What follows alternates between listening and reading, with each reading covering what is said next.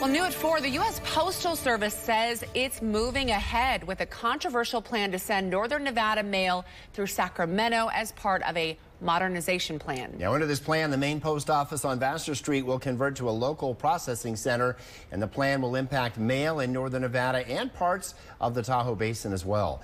The Postal Service says it will invest around $13 million in Reno to expand and streamline processing capabilities. Senator Jackie Rosen has been outspoken in her opposition to the plan and immediately released a statement denouncing the decision, saying in part, quote, "I'm outraged that out-of-touch Washington bureaucrats think they know what's best for our state and have decided to move forward with this misguided plan to move mail processing operations to Sacramento.